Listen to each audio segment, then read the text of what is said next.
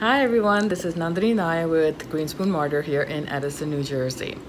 Normally when I come on here, I usually don't have any positive news to share. Usually it's about what negative things are happening or yet to come, or what we anticipate will be coming. But today is a different day. I actually have two positive breaking news to share with you. So the first is in regard to the student ban. As you remember last week, the administration was going to ban entry of F-1 and M-1 students, or force F-1 and M-1 students who are in the United States to depart the U.S. if their schools, their universities were going to go into full-time remote learning for fall 2020.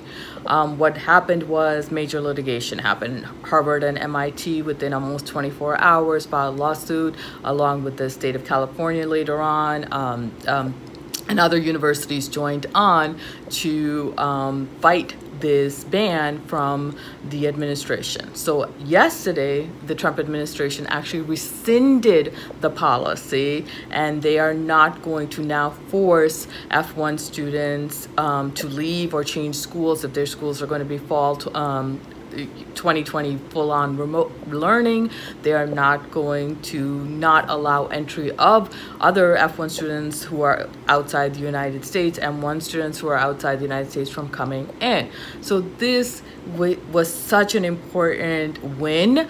It talks about litigation and the power of the courts in being able to stop some of these kind of arbitrary and cruel policies that the administration has been putting forward. So it's a great win for students, where what they're going to do is they're going to keep the policies which were in place in March 2020, that basically, if schools are going to be online, they will still continue to be able to maintain F-1 student status, active status. It's not going to impact them if the school has decided to go full on remote learning.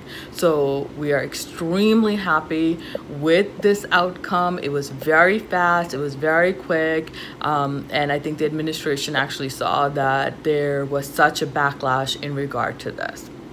The second breaking news broke overnight, which is that another litigation has been filed in regard to the non-immigrant work visa entry ban specific to H-1B and H-4 employees or applicants. This does not include, this was a lawsuit that was filed in the District of Columbia last night, and it does not include L1s or J1s. It's very specific to H1Bs. There's over 175 plaintiffs, 7 minor children. There is a great amount of hurt and cruelty in regard to that specific administration policy also. And as you can see, by having over 175 plaintiffs, you can definitely imagine the breadth of the damage this is going to do. And a majority of all those plaintiffs are Indian nationals, because Indian nationals are disproportionately affected by that entry ban, because Indian nationals use about over 70% of the H-1B program. It was just filed yesterday, and I know the next question is, so when do we get a decision? Is it going to be as quick as the student ban? No, I don't think that's going to be happening that fast. The student ban was there was a timeliness issue because all schools had to certify by July 15th if they were going to go remote or what they were going to do, and a lot of schools were starting in a month. So that's why there was such urgency to decide on that type of case, and why the administration pulled back so quickly.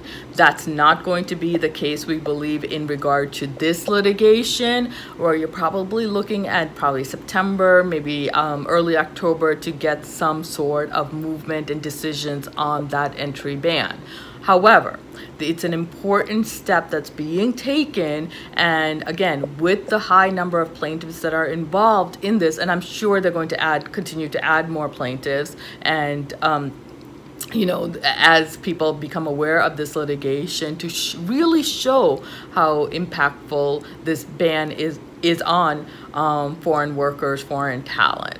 So we are so happy to hear about this litigation. We are going to be coming back on as soon as we get any sort of movement in the next few weeks on that case, because this is absolutely critical to the H-1B population, and hopefully then there will be continuous lawsuits going on in regard the impact on L-1s and J-1s and H-2Bs, and hopefully this starts to have an impact on the administration if we are able to get a good decision that these type of policies are beyond the scope of an executive order. These are unnecessarily cruel. There has to be congressional approvals on these type of things. They just cannot arbitrarily make decisions such as this. So hopefully we are going to see a good outcome on this litigation also. But it's just gives you some positive news. It gives you some hope that we are trying to, make sure that this administration does not continue on with these type of policies. Anyway, as soon as I know anything and as soon as there is any sort of movement on it, I will definitely come back to inform you all.